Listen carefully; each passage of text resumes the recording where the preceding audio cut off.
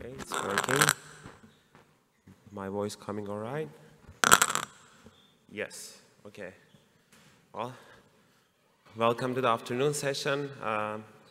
My name is Nusret and I will be talking about our work, atomic and fair data exchange via blockchain. This is joint work with my wonderful colleagues, Istvan, Yino, Mark, Mahimna, Joe, and Lara. So let me jump right into it. So I would like to start by explaining the fair data exchange problem.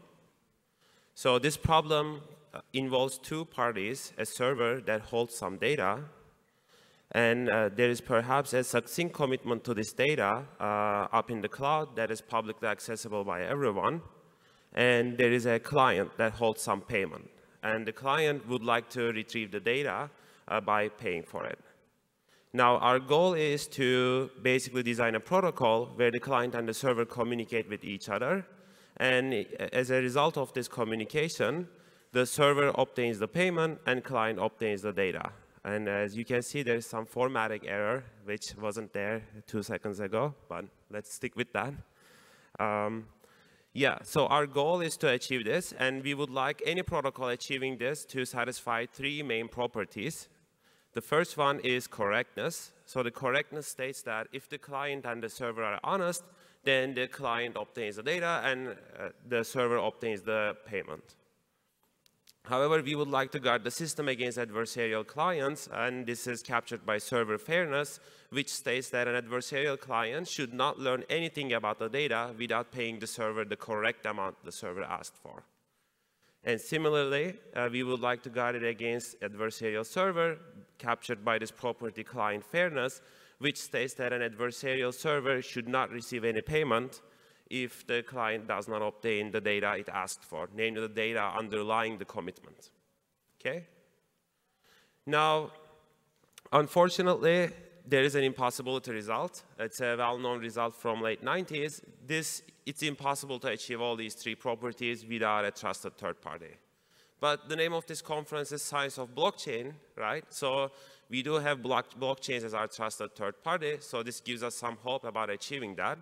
But before I explain how we can use blockchains for that, let me motivate this problem further. We, in fact, could use a fair data exchange scheme for proto-dunk sharding. And how does this work? So in proto-dunk sharding, there is this blob data that is eventually kicked out of the chain, but it can be stored off-chain by some volunteering servers, right? So here we can see the blob data. Now, a commitment to this blob data, a KZG commitment, continues to live on-chain, so it continues to live on Ethereum, but the servers are just volunteering to store and serve it to clients in the future. Now, we can use our FD scheme to motivate these servers to keep storing it by enabling clients to pay for this data in an atomic and trust-free manner.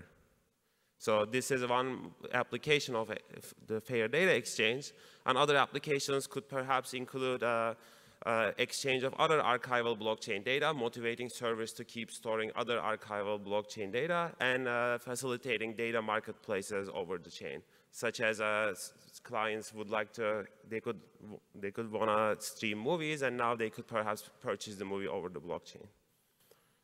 Okay, so now we are equipped with the blockchain as a trusted third party. Let me give a strawman solution.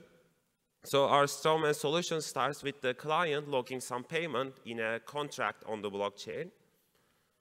Now, server, in order to unlock this payment and retrieve the coins, it sends the data, the full data, to the blockchain. You might have some question marks here, but hold on to that. Now, the blockchain checks if the data the server posted is indeed the correct data the client is asking for, namely the data underlying the commitment. And if that is the case, it lets the server withdraw the coins that the client locked. And finally, the client can read the data from the blockchain, and this way it will obtain the data, and the server will end up obtaining the payment. However, there is a major problem here. All data is posted to the blockchain, so we are using the trusted third party in a very heavy manner, and blockchains are notoriously limited in terms of computation and storage. Right? And to give an example, posting 1 megabyte of data to Ethereum, even after all of these updates, would still cost $2,500 US. Now, in our protocol, we would like to offer a solution for that. And our solution works as follows. We will first have the server encrypt the data. Then it will transfer the encrypted data off-chain. So most of the data will be going to the client without touching the blockchain at all. But now the data is encrypted, so the client doesn't know what data it received, let alone whether it received the correct one. So the server will sell the decryption key on-chain. So whatever touches the on-chain will be a succinct decryption key. Okay, so this seems like a viable solution. However, now, how does the client know that the key that it will buy from the server on-chain is going to actually decrypt the ciphertext to the correct data, namely the data underlying the commitment, right? So here, the server must actually prove to the client that the key it's going to sell eventually is going to decrypt the ciphertext to the data under the commitment. Okay, so to achieve this, to help the server prove to the client this fact, we will need a new cryptographic primitive that we call verifiable encryption under committed key, or VEC for short. So this is a variation on the verifiable encryption. So it consists of 5 algorithms. So we first generate the public parameters, and you should think of all future algorithms taking these public parameters as input. There is an encrypt algorithm that is run by the server. It takes the commitment to a witness and the witness W as input. Right? Here, by witness, you should think of our data. And it outputs a verification key, a decryption key, a ciphertext, and a proof pi. So what are these objects for? So in particular, what is this proof pi proving? The proof pi is proving that the ciphertext CT is the encryption of the data, the correct encryption committed by the commitment C under the decryption key SK that is committed by the verification key VK. So VK commits to the SK, and C commits to the data, right? So our proof is proving that. Now, we have a key verification algorithm that is run by the blockchain contract, and it basically checks if you give me a verification key and a decryption key, whether the verification key commits to the decryption key. So it checks if this commitment is correct. And we have a ciphertext verification algorithm, which checks if I'm given a commitment, a verification key, a ciphertext, and a proof, whether the ciphertext is the correct encryption of the data committed by the C commitment, right, under the decryption key committed by the verification key VK. So it outputs 1 if this is true, and decryption simply decrypts the data. Okay, so these are our 5 algorithms, and the bottom 2 are run by the client. Now, we would like this VEC scheme to satisfy 3 perhaps basic properties. These are really important, but they sound familiar. So first one is correctness. Both verification steps for key and the ciphertext must succeed for honestly generated encryption. And this is going to imply the correctness of our fair data exchange scheme. The second one is soundness. So no efficient adversary should be able to generate these SK, VK, CT, and pi, such that the verifications succeed, both of them, but the decryption would not output the witness. So if no adversary is able to do that, then we can infer the client fairness of the fair data exchange. Because now the server will not be able to fool the client by giving it some values that for which the verifications succeed, but the client won't be able to obtain the data. And finally, we would like to enforce computational zero knowledge. The ciphertext and the proof should leak no additional information about our data. And this would imply the server fairness of the fair data exchange scheme. Now, because one of our main motivations is to use this for proto-danksharding, in particular to incentivize the servers to keep storing the data in proto-danksharding, we are going to assume that our commitment to the data is a KZG commitment, a polynomial KZG commitment, which means that our witness is a polynomial, and data is simply corresponds to the evaluations of these polynomial at these points, and the commitment is the KZG commitment. Okay, so now equipped with this object, let's see how we can achieve the fair data exchange protocol. So as the first step, the server will run the encryption algorithm on the data, and it will output a verification key, a decryption key, a ciphertext, and a proof pi. Then it will post the verification key to a contract on the blockchain. Then it will send the ciphertext and the proof to the client off-chain. Note that most of this data is transferred off-chain. then the client is going to verify this proof with respect to the verification key on the blockchain contract, and the ciphertext is received off-chain. And if the output of this verification is 1, then what the client will do is it's going to lock the payment. Okay? Now, once the server observes the payment is being locked, it will send a decryption key to the blockchain contract, and the contract is going to check if the decryption key matches the verification key, the commitment to the decryption key. If this answer is 1, then the contract is going to allow the server to withdraw the coins that the client locked up. And now, finally, the client can indeed read the decryption key from the blockchain contract, and using the decryption key, it can decrypt the ciphertext and obtain the data. So this is the full protocol once we are equipped with this VEX scheme. Okay, but where did this VEX scheme come from, right? Like, where do we even get it? So now I would like to describe a very simple VEX scheme, assuming that we use El-Gamal as our encryption scheme to generate the ciphertext. So here are our public parameters, some group elements. And the encryption algorithm run by the server, our prover here, is going to be simply sampling a random field element. It will be our El-Gamal decryption key. And the corresponding commitment verification key to it will be this value shown here. And the prover is going to generate these El-Gamal ciphertexts. Now, for now, let's assume these data points, right? Remember that the data was the evaluation of the polynomial at these points. Let's assume they're small, so we can easily decrypt the El-Gamal ciphertext. And for the proof, the prover is just going to use a generic zero-knowledge snark. So with the instance being the commitment verification key, the ciphertext, the witness being the decryption key and the polynomial, the witness. Okay, then it sends over this verification key, ciphertext and pi to the verifier, which is our client here, and it outputs, it verifies the ciphertext if the proof verifies. It's as simple as that. It's just checking the snark proof. And the decryption is a decryption for El-Gamal, and the blockchain contract, in order to verify if the decryption key matches the commitment, the verification key, simply checks this relation, the same relation as the generation. Okay, so far so good. Is this the end of the talk? Well, not really. So note that when we use a generic zero-knowledge snark here, we are including the encryption as part of the snark relation. And we realize that this might not always be the most efficient thing to do. So what we do in our work instead is we design an efficient VEC protocol that exploits this shared structure of the El-Gamal ciphertext and the KZG commitments. If you look at how these are constructed, they have a shared structure. And furthermore, I did assume the evaluations of the polynomial are small. We don't, before that, I'd like to flash that meme.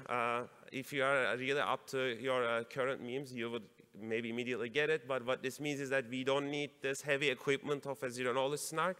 We have our own scheme that's more open box. So, and furthermore, we can indeed support large data elements. We don't need to assume they are small by splitting the large messages into smaller pieces, perhaps by splitting them into like chunks of 8 or 16 chunks. And then, of course, we need to show each chunk is small with range proofs, and we can batch them as well. Okay, enough of the meme. Unfortunately, there is a drawback here. Well, this step blows up the ciphertext size by k, which could be 8 or 16, right? Now, what do we do about that? In response to that, we designed another VEX scheme that is now not based on El-Gamal encryption, but it's based on poly-A encryption. And this avoids the ciphertext blow up by a factor of k, at least theoretically. And then we have shown that both of these schemes are secure. First, assuming decisional Diffie-Hellman assumption, we showed that the El-Gamal-based VEC protocol satisfy correctness, soundness, and computational zero-knowledge. Recall that these imply the correctness, the client fairness, and server fairness of our FDE scheme in the random Oracle and algebraic group models. And similarly, for the poly-A-based VEC protocol, assuming the DCR, decisional composite residuosity assumption, we can prove security in the random Oracle and algebraic group models. Okay. I mean, okay, so far I have assumed there are only two parties, a single server, a single client. Well, there is also our trusted third party, I'm not even counting that, our blockchain contract. But in reality, multiple clients might want to purchase the same data. That is plausible. Like just going back to our data marketplace movie example, it's not true that each movie is watched by only one person in the world. So in this case, server can ask itself the question, can I save some work by amortizing my proof generation across these many different clients, right? Well, here's a strawman idea. Why don't you just generate your proof once? Just generate a secret key once, a verification key, a ciphertext once, and reuse that for all of the clients. Well, there's an issue here because first of all, to sell the secret key to the first client, you're already posting it to the contract, right? Now, all other clients can read this the decryption key from the contract, and they don't need to they don't need to buy the key anymore from the server. Now, you might say, okay, we can maybe fix this. I can maybe encrypt the decryption key to the public key of the client and do a more complicated proof and resolve this issue. But there is another drawback here, which perhaps is much harder to resolve, which is the fact that these clients might be talking to each other, right? So perhaps they won't talk to each other too much because, like, if each client just serves the full data to its peers, then it will be acting as a server. So we also cannot do really anything. So we won't be assuming clients can tell the whole data, but it's plausible that each client will tell each other this decryption key that it obtained from the server. Okay. In particular, maybe each client can tell each of the other peers that data that is succinct in the size of the full data that they are asking from the server. This tells us that we must, or the server must, re-randomize the decryption key across the clients in order to amortize some work. And we indeed give a multi-client version of our WEC protocol in the paper called MC-WEC, where the prover saves some work by moving parts of proof generation to a pre-processing step. In particular, the ciphertext generation and the range proof generation for the Al-Gamal-based WEC, they are both moved into the pre-processing step. So the step that is done per client only involves re-randomization of this decryption key and generating some elements associated with that. So we will now soon see how this helps us. So now I have been talking about how we designed this more efficient scheme, but well, what makes it more efficient, right? Now everyone wants to see some numbers. So let me briefly talk about the implementation. So we created a proof of concept implementation in Rust on a consumer laptop. I should warn that this is a very early proof of concept implementation. It can be improved in multiple ways, even with known optimizations. And here is our prover time for 4096 field elements that could be used to generate the BLS-12-381 group elements. And the total size would be roughly 128 kilobytes. And for this plain text size of the data size of 128 kilobytes, we observed that in the exponential Al-Gamal encryption case with a blow-up factor of 8, the range proof and ciphertext generation takes 89 seconds, but the overhead for proving the consistency of this ciphertext with respect to the commitment and the verification key is only 40 milliseconds. So what does this mean? This means that the pre-processing step in the previous multi-client WEC case will be the 89 seconds, but per client, the extra work I will need to do will be on the order of milliseconds. And for the Palier encryption, this proof generation, the runtime of this encrypt algorithm will be roughly 5 seconds. And here you can see how it changes as we vary the data size. Okay. Now let me briefly talk about the proof size. So the proof size for the exponential Al-Gamal case will exhibit a blow-up factor of 12x. So here this blow-up is compared to the plain text size. Now most of this blow-up is coming from the ciphertext because the proof is constant in the size of the plain text. It's just 6 group elements, assuming we can batch the range proofs. In the polyar encryption case, interestingly, the blow-up factor is 50, which is worse than the exponential algorithm, even though our original motivation was to avoid this K factor, right? The K blow-up factor in the algorithm case. Well, the reason is because the polyar group, in the polyar case, the group elements are much larger. And also the proof has linear size in the data, unlike in the exponential algorithm case.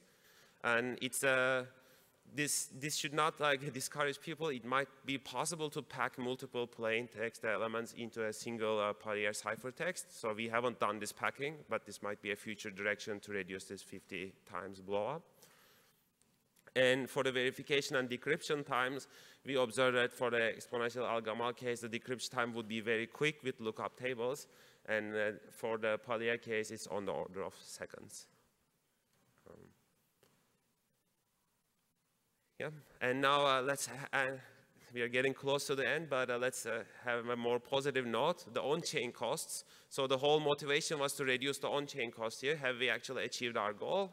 Well, we did, because the on-chain cost is constant in the size of the exchange data. It's simply 3 signatures, one verification key and 1 decryption key posted on-chain. And how many dollars is that? So what is our metric here? Well, on the Ethereum L1, there is the amount that the server and the client would need to pay for these posting operations will be very little, like on the order of a few dollars at most. And here are some of the functions, here are some of the transactions run by the clients and the server. So this one registers the server's verification key on chain. This one logs the client's payment. This one verifies if the decryption key and the verification key matches. And this one enables the server to withdraw the payment. And as you can see, they are quite small. But if you're not satisfied with these numbers, you can go even smaller on L2. Of course, this is not too surprising, but could be made even 200 times less.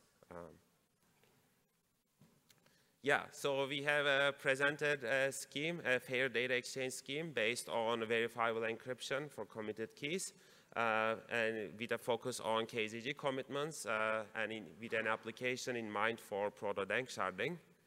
And if you can consult our paper for more details on how you can use Bitcoin instead of Ethereum as this trusted third-party blockchain with the help of adapter signatures, they could be used to replace emulate this contracts role. And how to support verifiable encryption for committed keys for subsets of the data. Maybe you're not asking for the full data under a certain commitment, but on a subset of it, so we can support that. And you can check out our definitions for those as well if you want to design them for different commitment schemes. And there are some future directions I would encourage people to look into. For the first one is, I mentioned the polyar encryption has a large blow-up factor, perhaps because the proof size is linear in the size of the data. So can we have a constant size proof for that? Can we design these VEC schemes for other commitment and encryption schemes?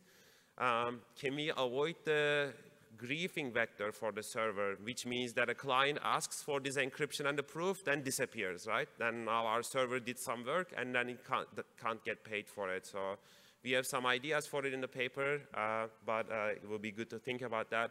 And of course, there's this general question of how do we price the data. So far, we only let the server decide the price, and the client pays for it. But perhaps maybe there might be some dynamic pricing depending on how much client demand there is. And you can consult these links for a blog post with a summary of our work, our paper, and the open source implementation. Thank you.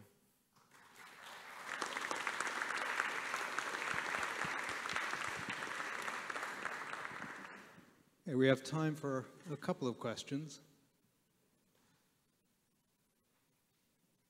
Perhaps I'll ask a question. So it seems that your solution doesn't yet scale to large quantities of data. Have you looked at perhaps using proofs of retrievability or proofs of data possession as a way to accomplish that kind of scaling? Yeah, that's a great question. We thought about it. Proofs of retrievability is not enough for our goals. So proof of retrievability, or more like proof of replication, for instance, like those things, they prove to me that the data is being stored by the server, But in a proof of replication, there is no guarantee that the server will actually give me the data if I ask for the data. For instance, they can keep posting these proofs on chain to get a reward, right? But now if I want to buy it, they can just disappear. Oh, I meant as a way to show that the ciphertext was correctly constructed. Oh, yeah, that could be a potential direction. Okay. I think we have another question here. Thanks a lot for the great talk and the great work. That's an amazing contribution. I wanted to ask about how do you make it work for Bitcoin? Can you give a few more details, please? Yeah, so in the Bitcoin case, how it would work is as follows. So if you recall in the, let's look at the Algamal-based WEG, right? There is this decryption key, and the commitment to the decryption key, the verification key, is basically a group element multiplied by this the decryption key. So this is actually a relation, right? With a witness and a problem instance, and you can design an adapter signature for this relation. And then how it would work is essentially, in order to, so the client is gonna lock some money, and this money will be, the client will be able to take this money after some time lock if the server doesn't exist or if it disappears. But if the server is actually there, the server will need to post two things to retrieve this payment from the client, the locked payment. First, it needs to post a signature under its own say secret key, like secret public key. Second, it needs to post an adapter signature. And how it's going to get the adapter signature, and basically it's going to get a pre-signature from the client, and the server will need to adapt this pre-signature. And while it's adapting this pre-signature, the pre-signature will be revealing this decryption key. And then the client now can read the decryption key from Bitcoin, perhaps the mempool, and then decrypt the ciphertext. So that's how the adapter signature solution would work. Is that clear? Yeah. Thank you. Okay, if there are no other questions, let's thank the speaker again.